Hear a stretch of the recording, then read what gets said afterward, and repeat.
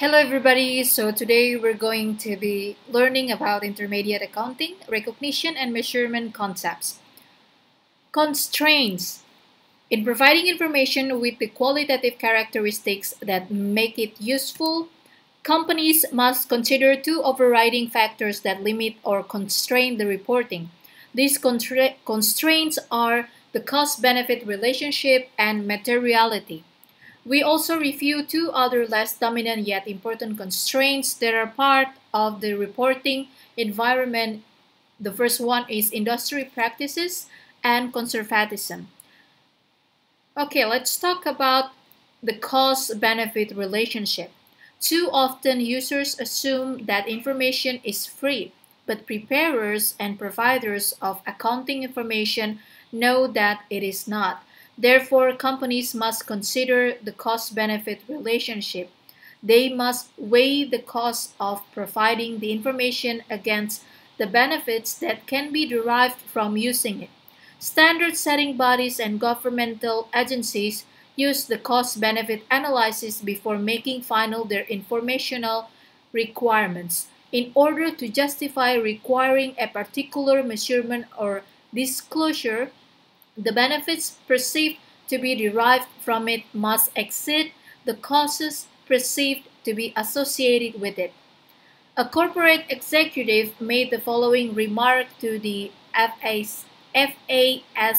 about a proposed standard.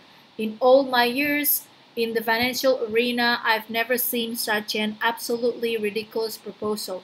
To dignify these actuarial estimates by recording them as assets and liabilities would be virtually unthinkable except for the fact that the FASB has done equally stupid things in the past. Use common sense just this once. Although extreme, this remark indicates the frustration expressed by members of the business community about standard setting and whether the benefits of a given standard exceed the costs. The difficulty in cost-benefit analysis is that the costs and especially the benefits are not always evident or measurable. The costs are of several kinds: costs of collecting and processing, of disseminating, of auditing, of potential litigation, of disclosure to competitors, and of analysis and interpretation. Benefits to preparers may include great.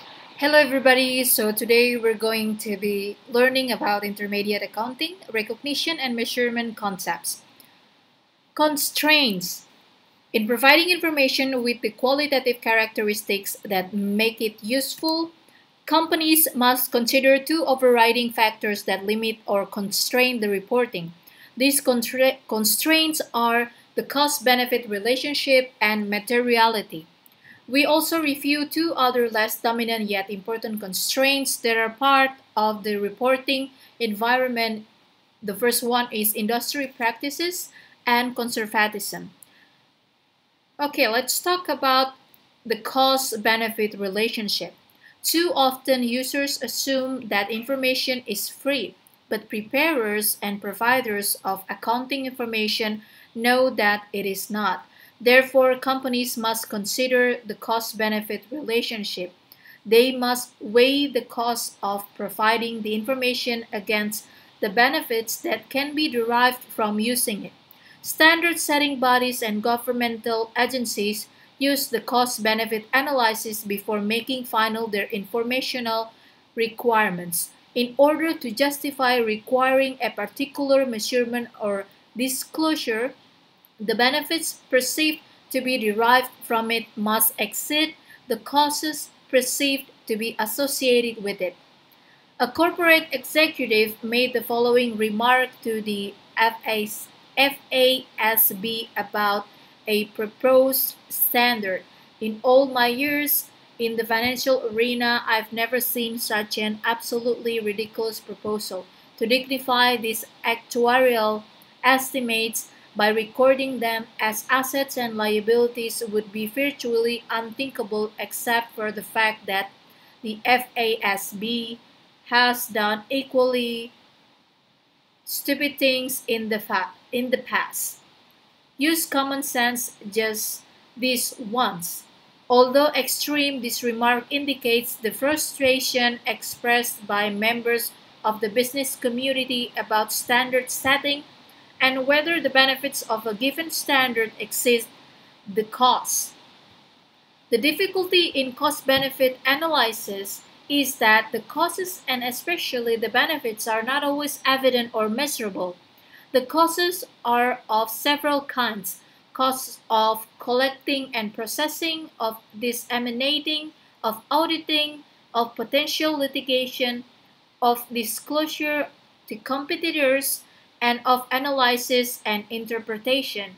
Benefits to preparers may include greater management control and access to capital at a lower cost. Users may receive better information for allocation of resources, tax assessment, and rate regulation. As noted earlier, benefits are generally more difficult to quantify than are costs. So let me talk a little bit about the reality in accounting world. So about tax assessment or auditing, it does make a difference in the time range because auditors or tax officers from the government would ask the company for their financial data for examination purpose or auditing purpose. A quick information for those who don't know about auditing process: a company will always hire auditors to do assessment process for their financial reporting or for their financial situation. Auditors will provide reliable and accurate opinion regarding company's economic stability or financial reporting.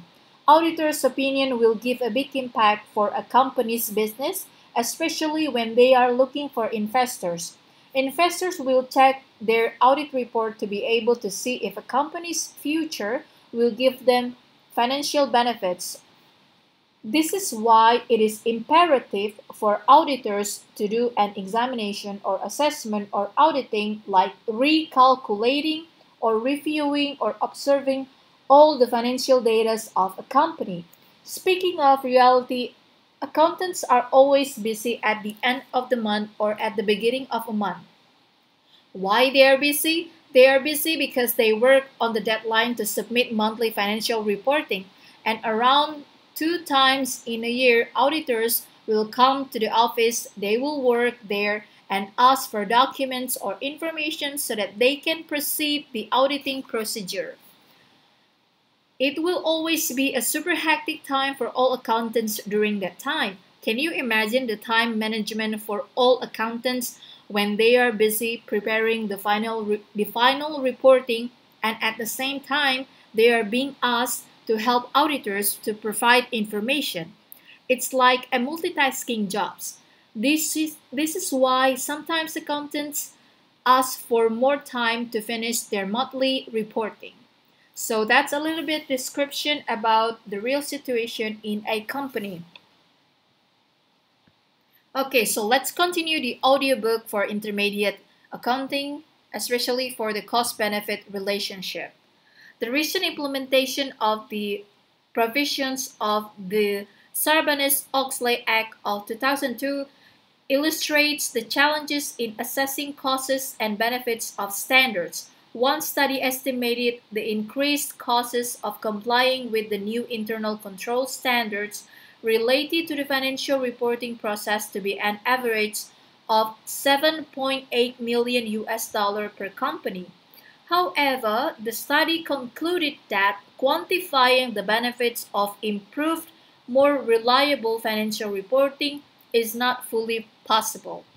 Despite the difficulty in assessing the costs and benefits of its standards, the FASB attempts to determine that each proposed standards will fill a significant need, that the costs imposed to meet the standard are justified in relation to overall benefits of the resulting information. In addition, the board seeks input on costs and benefits as part of its due process.